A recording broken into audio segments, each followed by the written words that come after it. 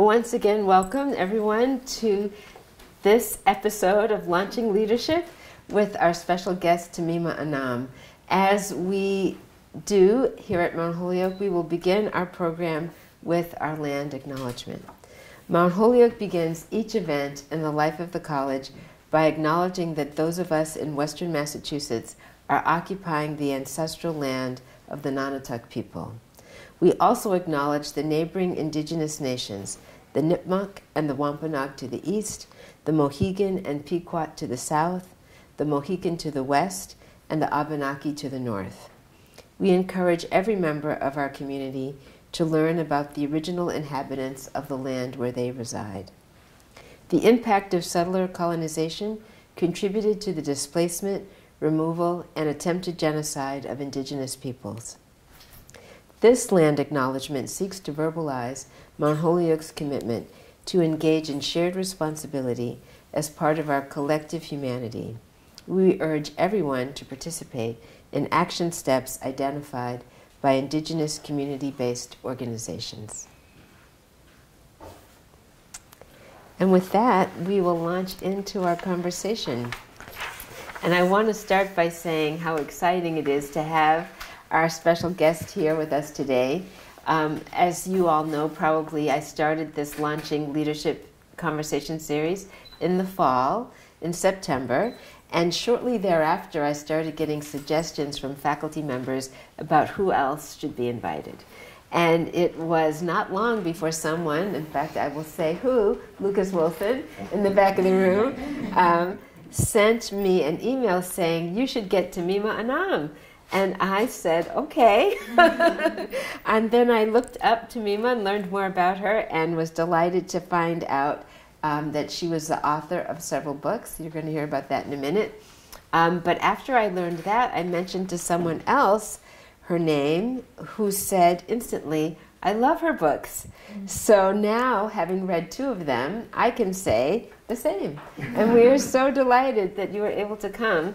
Tahmima has joined us all the way from London, where she lives, for this conversation. So thank you so much for being here. Thank you so much, President Tatum. I'm so honored to be here. Thank you, Professor Wilson. It's incredibly moving and meaningful for me to be here. I've been walking around campus all morning and looking into your beautiful faces, and it means the world to me. It was exactly 30 years ago that I arrived here in the fall of 1993. So there we have it, and who yes. knew? I didn't know that when I invited you, but it's perfect. Yes. Right, it's perfect. So you heard that Tahmima arrived in 1993. She graduated from Mount Holyoke in 1997 as an anthropology major, graduating with honors. And she then, did you go straight into graduate school? I did. Yes. Yeah. Then she went into a PhD program in anthropology at Harvard, yes, where she earned her PhD, and then went on to a MFA in creative writing from Royal Holloway in the University of London. Her debut novel, A Golden Age, was published in 2007 and won the Best First Book of 2008 Commonwealth Writers' Prize, which is a big deal. Let me just say that. That's a big deal. And an even bigger deal, maybe, was her book was one of 70 books, one for each of Queen Elizabeth's 70 years as queen. And so of the 70 books, A Golden Age was chosen as one of those 70. Then, in 2011, Tahmima published The Good Muslim, which is a sequel to A Golden Age, which was nominated for 2011 Man Asian Literary Prize. Another big deal. A third book, The Bones of Grace, completes what has been called the Bengal Trilogy, all linked to Tahmima's country of origin, Bangladesh. Her most recent book goes in a completely different direction, however. We're going to talk about that. It deals with a very contemporary story about a tech startup and much more. It's called The Startup Wife, and was listed by NPR in 2021 as one of the best books of the year, and has been nominated for the Quip Prize, which stands for Comedy Women in Print Prize. The winners are going to be announced in April, so we're going to hold a vision of that prize going to Tahmima. But Tahmima now lives in London, and she is giving a public lecture and a book signing tomorrow. That event is sponsored by Five Colleges, Inc. and the Weissman Center, as well as the Office of the President. But we have kind of a preview into the inside story. I feel like this is the scoop. We're getting the scoop right here. So I'm very excited about having a conversation with you about what I'm calling your intellectual adventure. Thank you, President Tatum. The mission statement of Mount Holyoke College refers to an intellectually adventurous education. And I'm always curious about the intellectual adventure our alums have taken. And yours is certainly evident as an anthropologist, particularly in The Startup Wife. I thought, oh, there's anthropology all over this book. And that you can really see that training manifesting in the storyline. But could you tell us a little bit about how you went from anthropology major at Mount Holyoke to best-selling author of novels in London?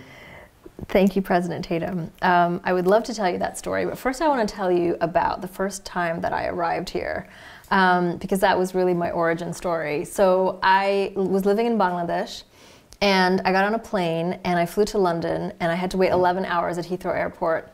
And then I took another plane, and I flew to New York. And then I took another plane, and I flew, what's the, Hartford, maybe? Yes, Hartford. Yes, I landed in Hartford, Connecticut. Okay, I'd never been to Massachusetts. But I have this accent because my dad worked for the UN. And when I was from 2nd to 5th grade, we lived in New York City. So the only thing I had was the accent. And I arrived, and then there was an International Students Welcome Committee that came to Hartford Airport to pick me up. And that committee, we arrived like maybe a week before everyone got here. They took us to the mall to like buy our sheets and our shampoo because our parents were not there. Right. They gave us all kinds of orientations. I remember this interesting slide where they talked about deodorant and about how Americans wear deodorant. I think I sort of knew that before, but I thought it was interesting that they felt they should point that out. And I met this Hungarian girl who had arrived from Hungary, and we met yesterday after I hadn't seen her after 25 years since we graduated, and we talked about what an incredible kind of privilege it was for us to arrive here, and how disoriented we were, and how it was such a kind of such a seminal moment for us. And I don't even think that I realized it at the time, but I was only 17. I had never left home. Bangladesh was miles away, and because we didn't have the internet, I mean, email had just started, but I talked to my parents once every 2 weeks. So that was it for the whole time that I was here. It was these very broken up sort of calls from Bangladesh. This woman with a very heavy accent would call me and say, "Hello! Drunk call from Bangladesh," and then there would be my parents on the other line. So that was the beginning, and I had many sort of moments of intellectual discovery when I was here, and I think the biggest one, if I'm to kind of summarize it, is as a young woman taking myself seriously, because I think I had two very formidable professors who were my advisors, and I really struggled. They were very tough with me, and often I just felt I wanted more warmth, or I wanted more coddling, but I didn't get that. But I did get, I'm going to take you seriously, and you have to show up and take yourself seriously. And I think that was what Mount Holyoke gave me right from the beginning. And of course, being 17, I had no idea what a gift that was, but now that I'm 47. I know what a gift that was. Yes, yes. So, and Yes. You shared with me earlier that even though you majored in anthropology, Yes. you always knew you wanted to be a writer. Yes. So I grew up in a house of writers. In fact, when I was in high school, I wanted to be an actress. And my dad was like, "That's so impractical, you should be a writer." Which tells you like everything you need to know about my family. Deeply impractical people who thought writing was like the responsible thing to do. So I wanted to be a novelist. So my father is a journalist. My grandfather was a political satirist and a politician. There was a lot of nonfiction on our bookshelves. My dad was a kind of like 60s revolutionary Marxist, so there were a lot of like Mao's Little Red Book and a lot of like books about the military-industrial complex and phrases that are now that seem antiquated to us now, but at the time were the sort of like clarion calls of the sort of intellectual left and activists. But I decided to become a novelist because I loved reading novels and I wanted to tell a story, and it was always what I wanted to do. And I was saying to President Tatum that having a purpose is such a gift. You know, having a goal, it's something. I didn't know what I was going to major in, but I knew what I ultimately wanted to do. So I was sort of, I guess you would call it manifesting, but 30 years ago we didn't have that word. So I guess I was dreaming, and I would say that so taking myself seriously, and then discovering anthropology, which was a field that was completely unfamiliar to me. I had no idea that such a field existed. They definitely don't teach it at Dhaka University, or, you know, there's no word for it. And I had various relatives coming up to me when I would go home for holidays and saying, I heard you're studying horticulture, or I heard you're studying, you know, I had no idea. But that was a huge enlightening moment for me, was when I discovered anthropology and its many gifts. So how has that anthropology informed your writing? I would say if you want to be a writer, you should take an anthro class, not an English class. You should take an English class. I mean, you should just read all the time. But so anthropology is about the study of otherness. And novels are about being other and writing about otherness. And in order to get inside the minds of other people, to really understand them in a way that makes it so that somebody who is reading your book will also understand them. To tell a reader just enough so that they feel intimately connected with a character who will never be real. I think that requires a deep understanding of otherness. And most writers are misfits. They feel somehow alienated, whether it's from the country of their birth or from their families or from their cultures. You know, I grew up, I had two Bangladeshi parents who had never left Bangladesh, but because my dad worked for the UN, we lived all over the world, and when we would go home, I always felt like I was supposed to be going home, and yet it never quite happened. I never arrived there. And so the experience of otherness is fundamental to my being, but it wasn't until I took those anthropology classes that I really began to think about it as an intellectual problem or a question. And it's this kind of deep philosophical and almost kind of spiritual belief in the power of otherness, whether it's your own otherness or whether it's in your experience of the world, that I think really sowed the seeds of all of my books. Well, that's interesting to hear you say that, you know, returning home to Bangladesh never really quite felt like you arrived there. And yet the first three books are all deeply connected to that place of origin. So can you talk a little bit about why you started your novels in Bangladesh? Yes, that's a great question. So my parents were revolutionaries in the Bangladesh War. They were teenagers when the war broke out. And their entire lives are scaffolded by that moment in history. They were part of a movement where they were talking about liberating their country. The politics just was like deep in their bones. And so when I was growing up and we were living outside of Bangladesh, it's pretty much all they talked about was war stories. This is what happened to us. I found it so exotic and exciting because they weren't just talking about, oh, it was really terrible. They were saying, we made something. They didn't just have a nationalistic project, they had a political project. They were socialists, they wanted equality, they didn't want religious fundamentalism. There was a whole set of values that came with the politics of the 60s for that generation. And so it was really the novel that I felt I had to write first. It was like my inheritance. And I considered that to be an enormous gift because I had the story to tell that was a kind of urgent story for me, but was also a story that hadn't really been told to a non-Bangladeshi audience. There are many wonderful novels in Bangladesh written in Bangla about the war. It's pretty much all anybody writes about. But it's not something that people were unfamiliar with. And like you, President Tatum, when you wrote that first book, it was like uttering something that was so kind of urgent to my community, but was something that became more of a conversation outside of my community. And so it was the anthropology. I did an oral history project on the Bangladesh War when I was doing my PhD. It was the family stories.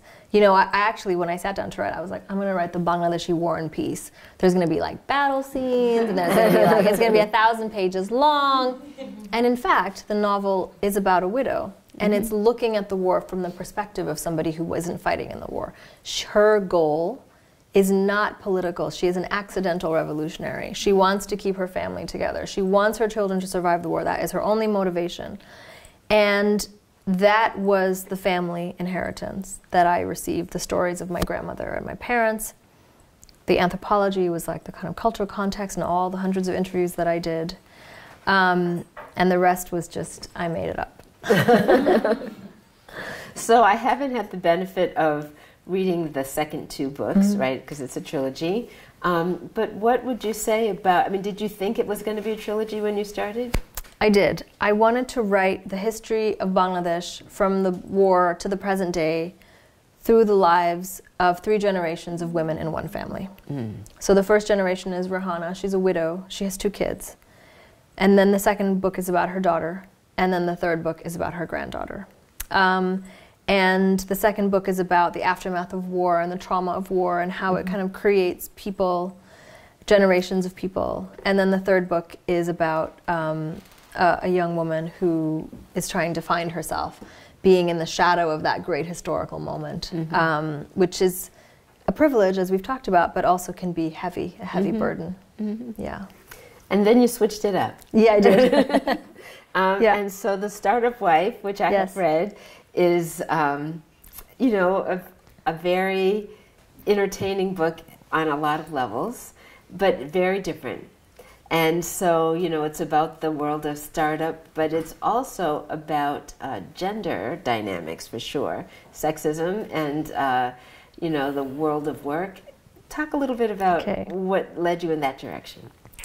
So a few things happened between the end of the third book and when I started writing The Startup Wife. The first thing is that I'm a writer and I have to have a day job because that's just what you have to do. I mean, you don't always have to do that, but most people do. And my husband started running a tech company. And very unexpectedly, as we were talking about, I thought I was marrying an academic. He invented this thing. He became a CEO. And I joined the board because neither of us knew what we were doing. And he borrowed $10,000 from me I had sold the Italian rights to my first novel for $10,000, which is an extraordinary sum of money. And so I was on the board of the company for 10 years, and I basically was plotting my revenge the whole time because I was sitting in these investment meetings and I was sitting in boardrooms and I was like, wow, I never knew that the world of work was so unreformed. I had never had a real job. I had just been sitting in the classroom for my entire life. Suddenly, I show up in an office, a community that we were creating. So it was extremely progressive for a workplace. But nonetheless, when I would be in boardrooms, when I would be on investment pitches, it was like really shocking to me how sexist it still was. And I thought, I'm going to write a novel about this. And that's kind of where it came from. So when that happened, yes, you wrote the book, very successful. I heard you talking on Terry Gross, right, yes. Fresh Air, about the book. What kind of feedback did you get? I'm wondering about, you know, this generation of women reading that book. It was really interesting, actually. So the other thing that happened between the last book and the third book and the fourth book is that I became a mother. I mean, I had already become a mother, but I had 2 children, and I no longer wanted to write the really, really dark story about basically dead children. You know, when I think about all 3 books, it's the one thing that kind of ties them together. It's like the loss of children, the death of children. I was like, I can't do that anymore. And I had all these jokes that I had been storing up in my little secret revenge box. And I sent it to my agent and I said, I want to publish this book under a pseudonym. I don't want to publish it under my name because no one will ever take me seriously again. It's a rom-com. It's full of curse words. My mother was truly shocked when she read it, although I know she secretly loved it and found it really naughty and entertaining, but it was not the obedient book that I was supposed to write. And everyone in my life kind of convinced me to publish it under my own name. And what they said to me, I have a wonderful editor who is probably the only black female editor in British publishing. And she said, you have a feminist project. You write about women who are coming into their power in whatever form. And that is part of this project. So it must be published under your name. And you need to own that as part of who you are. But it was very complicated because I did have this kind of, I felt almost like a diplomatic responsibility to represent my country. There are not a lot of Bangladeshi writers who get to be published outside of Bangladesh. It's a huge privilege, and I don't want to take it lightly. And it was, everything that I thought was going to happen actually happened. It was not the same as when I had published those other 3 books. I wasn't on stage with the same kind of weight. It was more like, but lots more people read that book. But I think people feel that comedy is apolitical, unless it's the kind of sort of arch male political satire comedy like Catch-22 or something, that being like the sort of pinnacle of comedy writing. If you write a story that's about love or about power, but you make people laugh, it's harder for people to take that seriously. And so it was an interesting kind of sociological experiment for me in which I agreed with my assumptions. The conclusions were, you know, which is that it wasn't the same.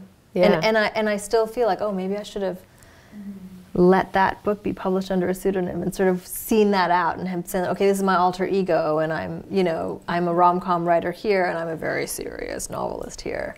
But anyway, we contain multitudes, right? So it's it's good to try to embrace that. And you know, I asked you this question earlier. We had a little time to chat before, and I'm soon going to open the floor for everybody else's questions. But when I read the book, and I highly recommend it, and I'm not giving away any spoilers, I thought this should be a movie. And so... Yes, I'm working on adapting it for a TV show. I'm working with another Indian-American woman who's a comedy writer. We have a producer. We don't have a deal, as they say. And actually, what I learned, because I've been learning about this world of screenwriting, so if you write a novel and a publisher agrees to publish it, that book will be published. It will be in a bookstore, even if only 5 people buy the book. You can have an entire career as a screenwriter and have nothing ever be broadcast on screen. People will pay you for scripts, they'll develop things, they'll have ideas, there's a lot of money in that world. So it may never be on screen. However, it is my dream to put Asha on the screen. I feel that she needs to come alive in the form of some talented young actress who we haven't ever seen before. So I'm excited about that. It's a new area for me. And I'm also working on adapting a golden age for a feature film in Bangla. Because we watch a lot more movies with subtitles nowadays, and I never could imagine turning that. Even though I wrote the book in English, I couldn't imagine those characters speaking English in a film. But then when I realized I work with a woman who translated my book into Bangla, it's going to be a Bangla film. It's going to have a little bit of English. So we're working on that too. That's neat. Well, as it happens, I'm just going to take this moment to say later this week, another alum, Deborah Martin Chase, will be on campus. She's a film producer. Maybe you could like slip her a copy of my book. We'll have to make sure she sees this video. And she and I did a conversation along with Susan Laurie Parks in the fall. Wow. Because she was the producer of, one of the producers of Susan Laurie Parks' play Top Dog, Underdog on Broadway. But she'll be here with the producer, as the producer with a film called True Spirit, which will be screened later this week. That's exciting. Such an abundance of riches here. Yes, for sure. But now I promised I was going to give an opportunity for our students and others, faculty as well, to ask some questions of their own. So let's do that. Ask me anything. We've got one. So when you are writing your books and you create your characters, do you ever like write yourself into them, or kind of your own experiences? Do you identify with any of your characters? That's a great question. I think it's impossible not to put yourself into your characters. And there are characters that you put more of yourself into and characters that you put less of yourself into, and you can choose. Like, it would have been very unusual for a woman in Bangladesh in 1971 to listen to Nina Simone. But I love Nina Simone. So I made her listen to this Nina Simone song that I love on a record player, and that was a piece of me. And she is a character that isn't me. She's, you know, she's my grandmother, she's my mother, she's women that I interviewed. But because writing is such a deeply intimate act, I think you have to be willing to put yourself out there in some form, and to be extremely vulnerable, and to go to all the dark places you're afraid to go to. I think that's the contract, you know, where you say, okay, I want to be a writer, but I have to excavate, and I have to mine everything. And it has to be a deeply intimate thing. So you might not see it in a character. This character might be different from me in every way, but I have to feel intimately connected to that person in order to bring them alive. Since social media and the tech world are kind of a virtual realm that we're all really familiar with, and books are also a virtual realm, what were some of the challenges you encountered in representing tech and social media in a novel? That's a great question. So I think the challenge is to try to find a way to write about tech that encapsulates both our fear of it and our anxiety and the genuinely dark places that it's taking us, while also representing its true connection to ourselves. And I think sometimes when we talk about the ills of social media, we really ignore the sort of compulsion that we feel to participate in it. And the compulsion doesn't just come from our sort of lower selves, like, oh, this is terrible, now we're all just going to hate ourselves because we're seeing all these filtered images. It comes from a deep compulsion of connection. And it really does do that. I only got to talk to my parents once every 2 weeks. And I've been texting them all day, sending them pictures, and my kids are at home, and we exchange videos. And this is like a connection that is enabled by technology. And so I wanted to take an affectionate, but also sort of critical view on that world. So I created a bunch of fake tech startups, the main one being one in which you go to social media to request a ritual. And this is where the anthropology kicks in. Yes. That's right. And the idea is that we don't get enough meaning from our social media, but we need rituals, and we're not as religious as we used to be. And I think in the past, every day was like a saint's day or a harvest day or this day or that day. That was the way that we marked the passage of time. And imagine if you went on social media and you said to this app, like, you know, I want a Wednesday ritual. Like, it's the middle of the week, I'm really struggling, I want to do something to push me forward. I don't know, I'm stuck. And then the app is like, okay, well, the Wednesday ritual, and then it has an archive of all of the ways in which that might relate to your life, of all the rituals, all the religious traditions, all the whatevers. And then it says, okay, turn around 3 times and say something in the mirror and eat cake, or I don't know, something. And that creates a moment of connection for people, because you are connected to all the other people who want a Wednesday ritual. And the person who creates this does it because she believes in the importance of connection and community. And then, of course, it all goes badly wrong, because these things always do. They're never just one thing. They represent us. They are manifestations of us. So they are the connection and the joy and the beauty of us, and they are the darkness and the sort of extremism and the self-hating of us, too. So I wanted to show both of those things. And I got to make up lots of fake startups, which was really fun.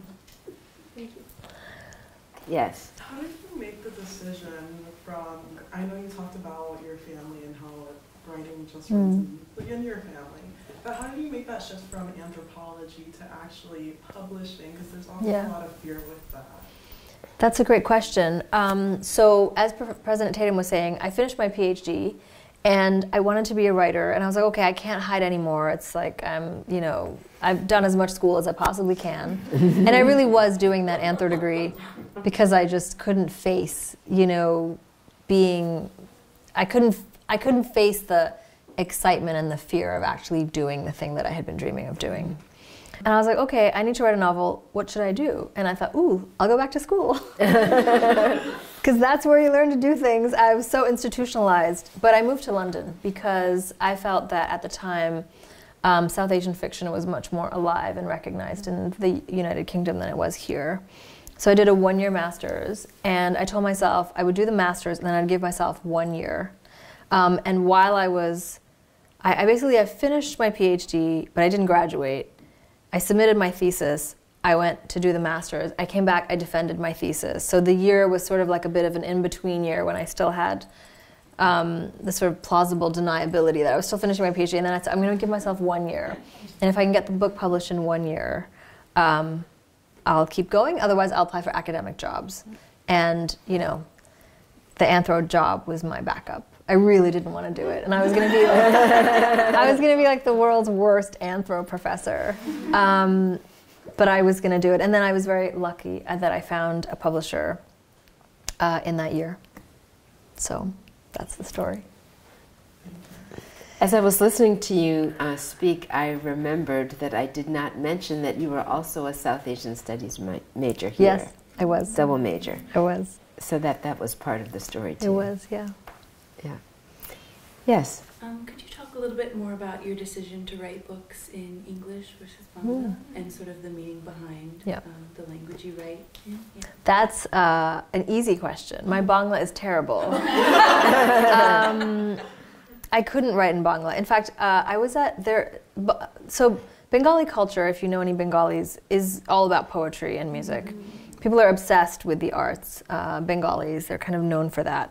So every year in Bangladesh, in the month of February, there is one of the world's biggest book fairs. Okay, it's called Boy Mela, and they take over this part of the university campus, and people come, and it's like a festival. So I went there, and this woman came up to me, a young woman, and she was like, "Are you Tahmima Anam?" And I was like, "Yeah." I was like, she's gonna like tell me something really like that I'm so great. And she was like, "Aren't you ashamed of yourself?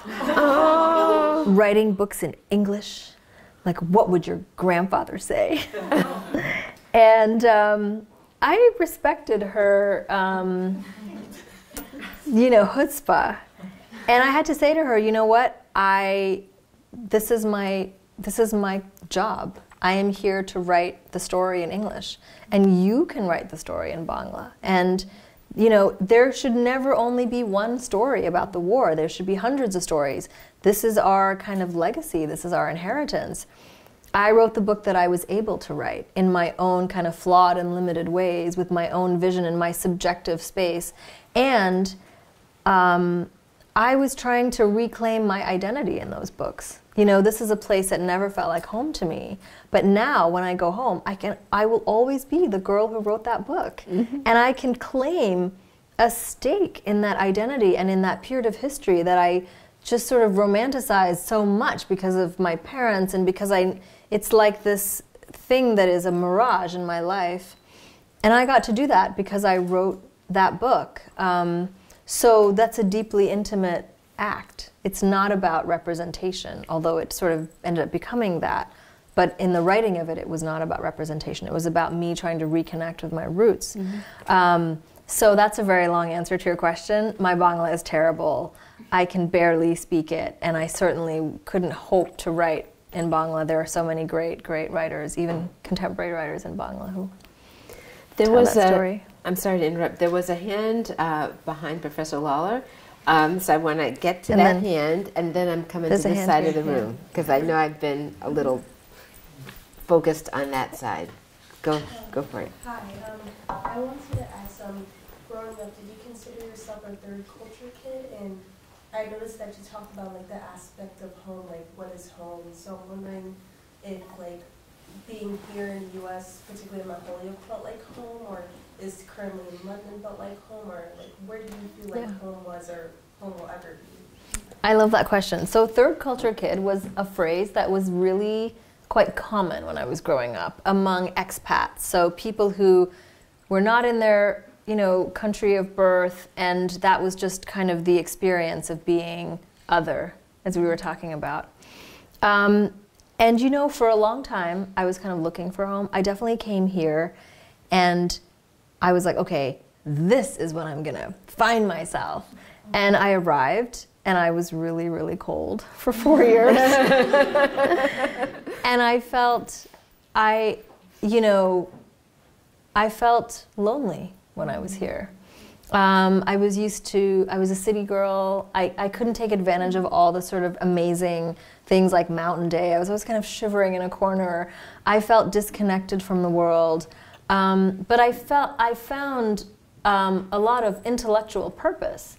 So in some ways, I found a home. I found anthropology. I found deep friendships that have continued throughout my life. But I think that, I came here and I was like, this is not home. And I went home, and this is one summer when I went home to Bangladesh. And I felt so alienated that I never unpacked my suitcase the entire summer. I just lived out of my suitcase. I would pull the clothes out and then I would shove them back in. Mm-hmm. And it just wasn't comfortable in my skin. And what I realized, and it took me a really long time, is that in fact, living with discomfort is my identity. Not feeling at home is my home. So I might feel at home in this moment because of all of you and because we're having this experience together and we're feeling a sense of united and shared purpose. And I would go home to my children, and that is deeply home, my husband, my kids, our house. But there's a part of me that is always a little bit uncomfortable because I miss something. Mm-hmm. I miss my parents, or I miss the smell of Bangladesh, or I miss, then when I'm in Bangladesh, I'm like, oh my God, what am I doing here? No, I feel uncomfortable. But that is the state of my being. That is why I get to be a writer, because I've never arrived and feel like, I'm good. I think that's the end. I'll never write another book when that happens. So I have to kind of enjoy it, even though it's kind of a weird place to be. But then as I get older, feeling comfortable with that sense of like, okay, it's always going to be a little bit, the ground is not always going to be completely firm under my feet. Yeah.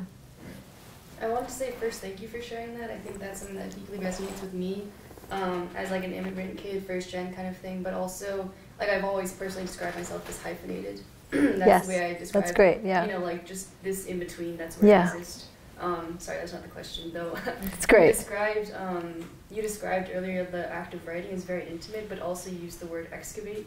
And I was interested in whether you consider your writing process, your personal writing process, to be extractive, or how you like journey through writing. Yes, that's a great question. So, did you guys ever read the book or watch the movie The Fault in Your Stars? Mm-hmm. Okay, so not really my thing, but it's a good story. So John Green, who wrote that book, he said he wrote the book in a Starbucks, and he would go to the Starbucks in the morning, he would open his computer, and he would cry all day. And then he would close his computer and he would go home. Mm-hmm. And that is how he wrote that book. And when I was writing the first 3 books, I wept constantly. I was finding these, first of all, I was unearthing these terrible stories about the war.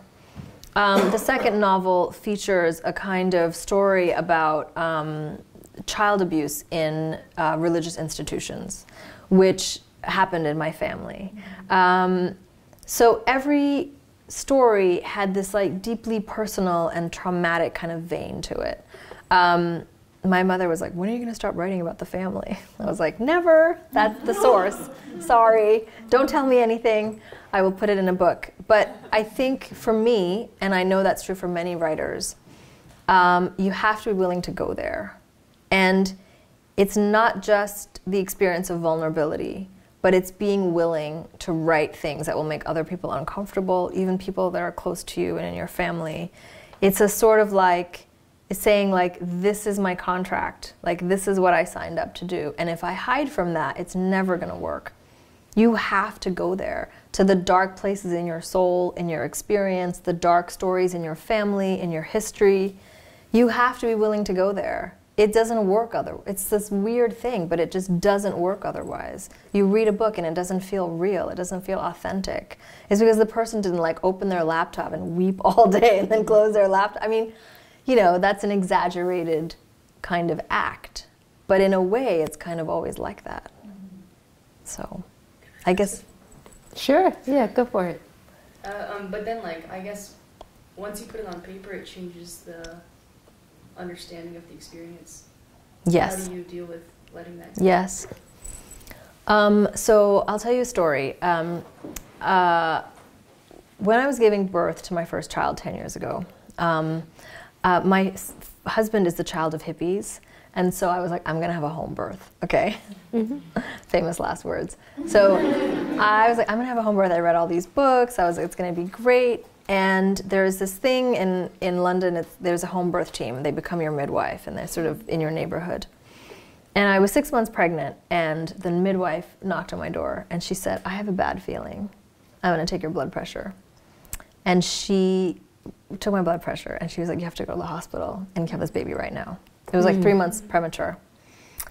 And she saved my life. And I had this very premature child, and then because of things, complications from the prematurity, he had an eating disorder, and he didn't eat solid food till he was 6 years old, which was only 3 years ago. And we had to take him to this hospital in New York, which specializes in pediatric feeding disorders. And it was not until I wrote about that experience that I felt that it's not that it's over, but something happened when I wrote it that felt like, okay, now I have written this story, and it can sort of live as a moment in history that I wrote about. It's not in my life. And maybe because he started eating again, so that was the end of that experience. But I felt like, wow, I get to process this incredibly deep and traumatic and terrible and hard thing. In this way, I get to do that. Not everybody gets to do that. So I felt that that was so powerful. I don't know, what was your question? Does it feel like it's over, do you mean? Once I've written about it, does it change it? Oh yeah, it completely changes. It changes my experience of that. My relationship to it is completely different now. And I don't know that I would have been able to get to that place if I hadn't written the piece. But in order to write the piece, oh my God, talk about opening your computer in the morning and crying all day. That was like a real waterworks for several months. So I'm a psychologist, yes. and as you're speaking, I get some free therapy right now, people. No, but I'm just thinking about the therapeutic nature. You know, and often, you know, when you're working in counseling, people will encourage you to write in a journal or, you know, to write your thoughts. And I'm just hearing that therapeutic experience as you're describing it so eloquently. Yes, and I think it was so powerful for me that I got to do that. And I felt, and it was dangerous. Like, I was having these conversations with my husband, like, should we write about this? Is our son going to grow up and read this, and how is he going to feel? But I felt compelled to write the story, and I felt like I had to do it. And it was almost like in the years leading up to writing it, I was like, when am I going to get to write this down? Because once I do that, it will be different. It won't be the same. I'll get to own it, or I'll get to control it somehow, or I'll get to give it some shape. And so it's incredibly, incredibly powerful. Lots of therapy, though, leading up to the writing. I'm looking to this side of the room to see if there are questions. You let the side down. I mean, look at this. There's two hands over here. There's two waiting over here. Okay, I'm going to pause. Keep thinking. Go for it. So earlier you mentioned the ritual startup. Yes. And even going back to even the therapeutic nature of writing, do you have your own rituals when it comes to the writing process, or how do you consult others or yourself when it comes to that process?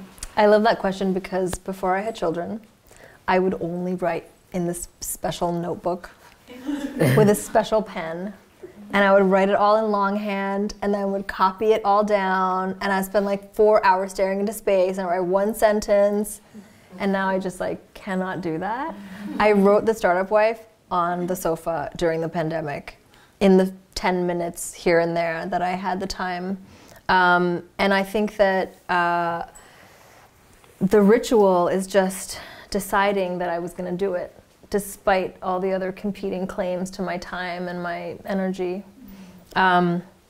But writers have incredibly elaborate rituals, and most of them are men, because they can. They're like, I only write between 4:15 a.m. and 5:25 p.m. and I drink 12 cups of coffee, and all brought to me by my wife. Yeah, you hear that a lot. So in that spirit, yes, you know, how do you navigate family dynamics as you're trying to do this? Assuming the 12 cups of coffee are not being brought to you by your husband. No, I mean, can you believe that?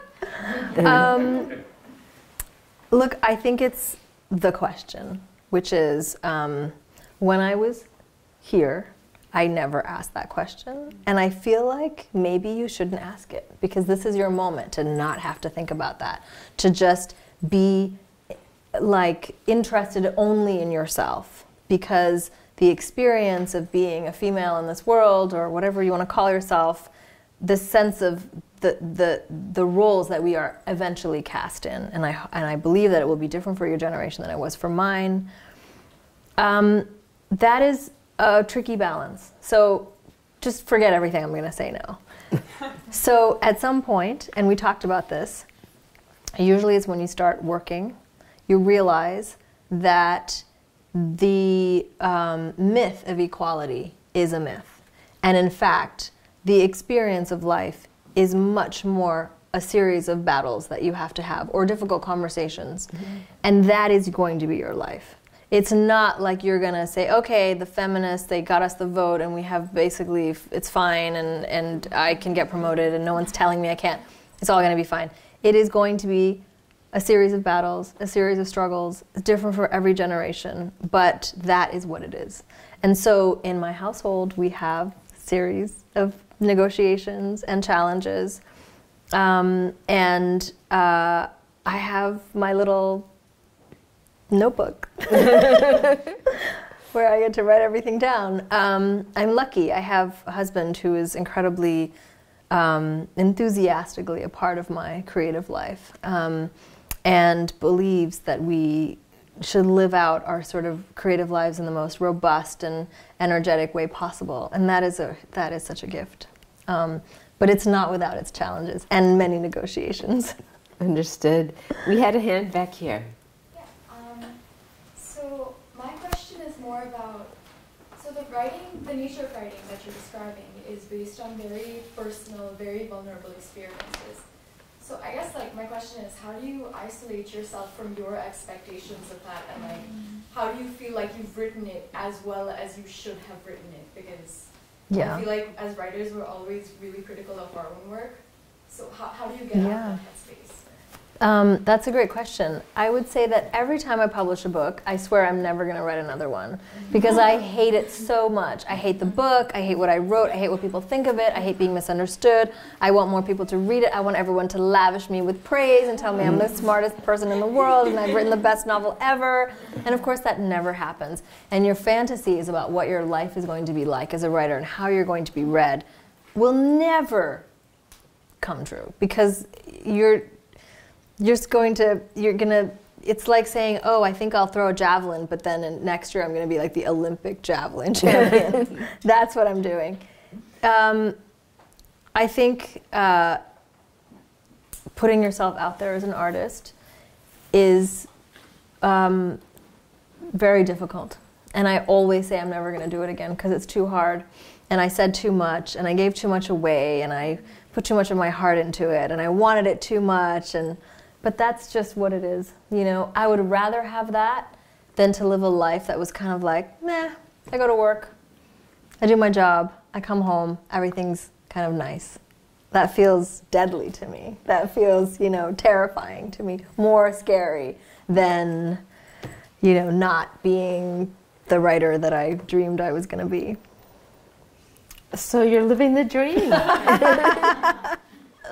That's not what it feels like. But I think I wanted to be a novelist, and I wake up every day and I think, oh, I get to be a writer. How amazing that I got this job. How did that happen? And then I think, oh, I have terrible imposter syndrome, as we all do. And I think, oh, I'll never write another thing again, and my sentences are shit, and, sorry, am I allowed to say that? You can cut that, right? It's all good. My sentences are terrible. You know, that conversation is always going on. But I think when I was here, and when I was dreaming of my life as a writer, it was a dream, you know? It was a beautiful dream. And probably got to do it because I was here. And I got to take myself seriously, and I had people in my life who were pushing me and, you know, reminding me of who I could be. Which leads me to my favorite question, which is all about boldness, right? You know, sort of stepping out into the life you dreamed about requires a certain kind of boldness. Yes. And we have an alumna, Sheila Marcello, who was interviewed and referred to something that she used a phrase I really like, which is authentic boldness. And I'm going to read you her definition. Okay. She says, when you bring your truest self to the table, you are able to be bold in your own authenticity. So there's lots of evidence, just listening to you, of that kind of authentic boldness in your journey. So I'm wondering if you've talked about the way Mount Holyoke helped you take yourself seriously, but if there are other ways or people, perhaps, who helped you find that kind of authentic boldness. Absolutely. I definitely felt when I was here that my exuberance or my ambition or my drive were not something to be feared.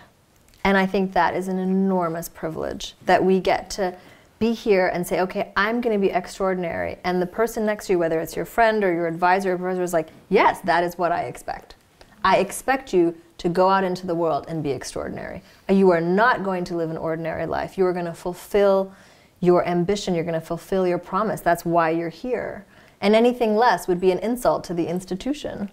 So I think I had friends who had come from really far away to be here. I had a lot of international student friends, partly because we never had anywhere to go during the holidays. So we would be like in the dorms. They only kept like one dorm open. So that was a real bonding experience, cooking chicken curry in a microwave or I don't know, on a hot plate. I don't know, many disasters in those little dorm kitchenettes.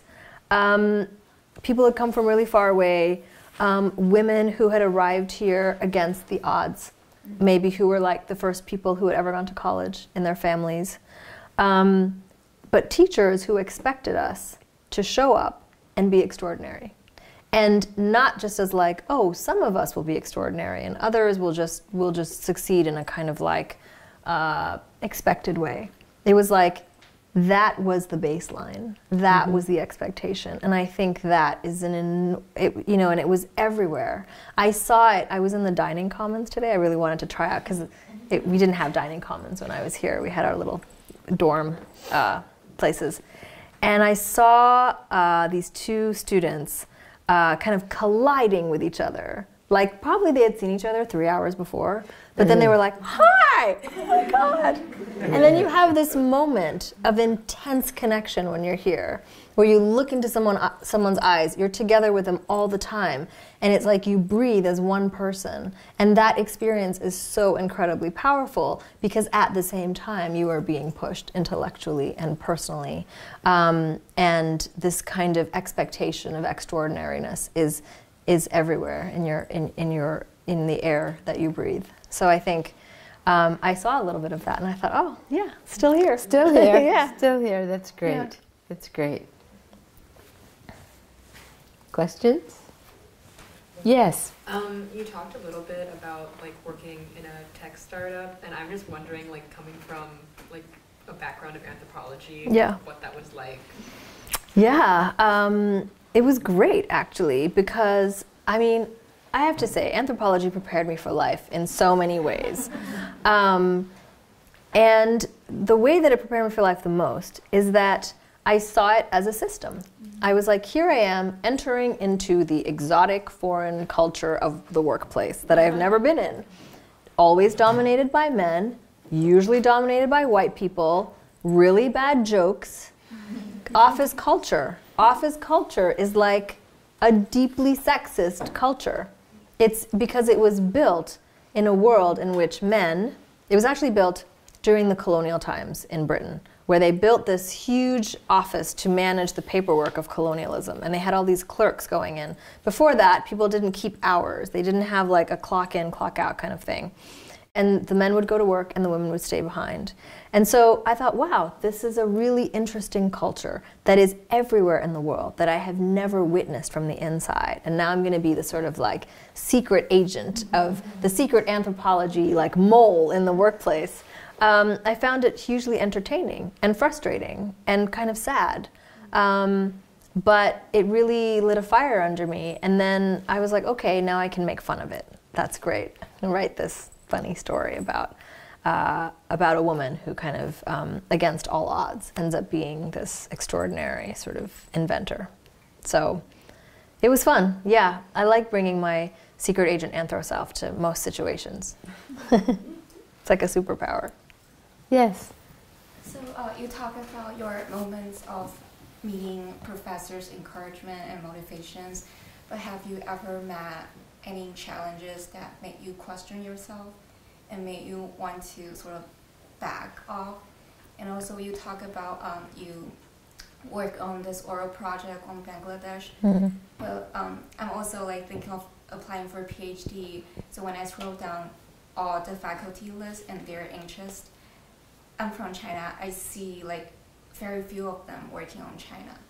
And that makes me think, is China of little significance to the world outside of China? And does it make me also insignificant? And also I just can't imagine studying something not of mainstream, because here we study like sort of canonic work, and yeah, that just make me kind of like think myself incompetent or unqualified for graduate school. Like, how do you make sense of all?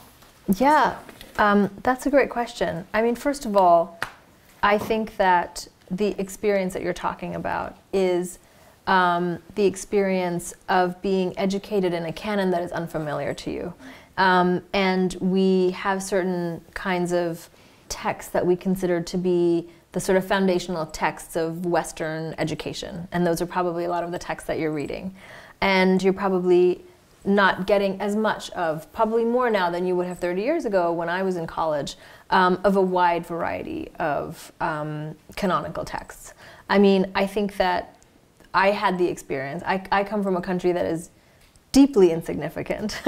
It's a tiny country that I felt like no one cared about. And the fact that I was going to base my life's work on it was challenging. And I was like, well, will I ever publish a book if there's not a white character in it, or if it doesn't, you know, have a Western kind of background? And these are all questions, but I think your purpose is one of making your own space.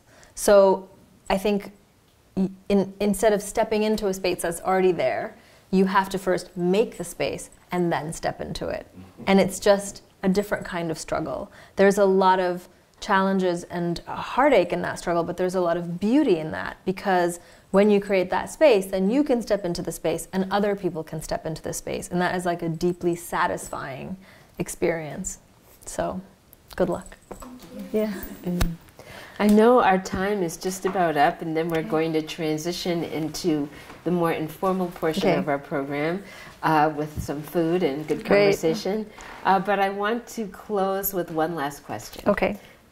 Advice. You've got some students here, I bet, maybe even a senior or two. Any seniors in the room? Yes. So here they are, 8 weeks from graduation. Not that anyone's counting. But, you know, what advice do you have to offer, seniors or not? What do you have to offer for these students a word of advice? So I would say that my advice to you is about disobedience, and the power of disobedience.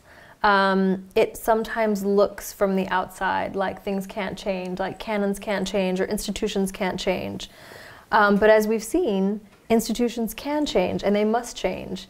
As you talked about in the revised edition of your book, many things have changed, but you are critiquing the institutions that have remained unequal, that continue to perpetuate the systems of inequality that we have grown accustomed to living with. And Mount Holyoke teaches us to be questioners, and I think we must take that spirit of disobedience with us. Anytime that I look back on my life, and I don't like to have regrets, is the times when I hesitated or when I wasn't disobedient enough because it appeared too scary from the outside. So I would say, go boldly and disobey. Well, that seems like a great note to end on. Go boldly and disobey. Please join me in thanking our special guest, Tahmima Anam. Thank you.